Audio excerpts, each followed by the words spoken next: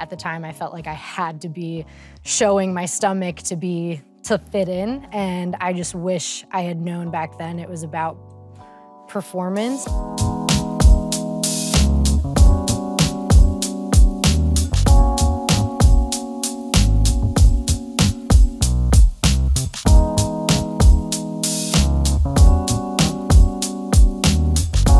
What's up, y'all? It's your girl, Ari Chambers here live with Team USA, and I am next to Katie Moon, the Tokyo champion and two-time world champion.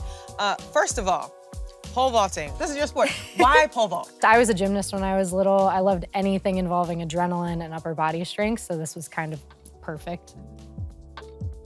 I see the uniforms, and a lot of girls are intimidated when they come into their own, going into adulthood in sports. What would you say to them when our bodies change and we have to be a little bit more revealing with our clothes? Yeah, I mean, I definitely went through a phase when I first got onto the circuit where the women were wearing sports bras, and I definitely started under eating because I wanted to feel good in the uniform. At the time, I felt like I had to be showing my stomach to fit in, and I just wish I had known back then it was about performance and just how I felt and not how I looked, and that my body is just a byproduct of all the work that I put in. But it's hard to do in society, that there's so much pressure on that. But I hope I can show just be in whatever feels good and look good, feel good, perform well.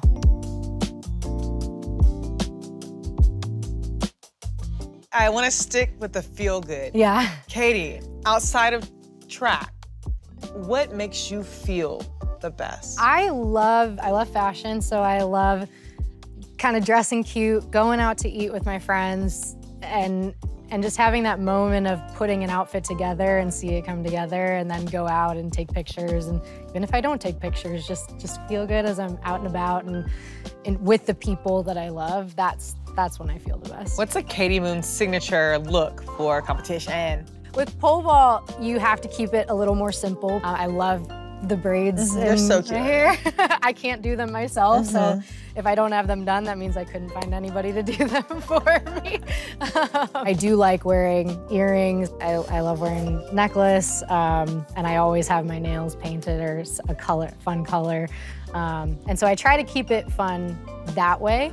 Your sport is so athletic, and to be able to hoist yourself upside down like that, your core has to be really, really engaged. So what is core to Katie Moon? What do you keep really, really centered? What keeps you centered? Things that keep me centered are really my family. We're very close, and just having that love and support, but they also keep me very humble and remind me that I'm still me and I do embarrassing things all the time. And just kind of reminding me that sport is what I do, it's not who I am, and even if I had never gotten to the Olympics, they're still gonna love me for who I am. And lastly, woman to woman, what advice do you have for any women out there who want to face their fears? Just go for it. Just count to 3 and go. Or don't even count, just do it. It's scary and it's big, but just take that step. And yeah, pretty cool things can happen if you just believe that you can do it, so. I'm so happy we're all able to witness the pretty cool things that happen with you. Thank you so much, Katie. Thank you.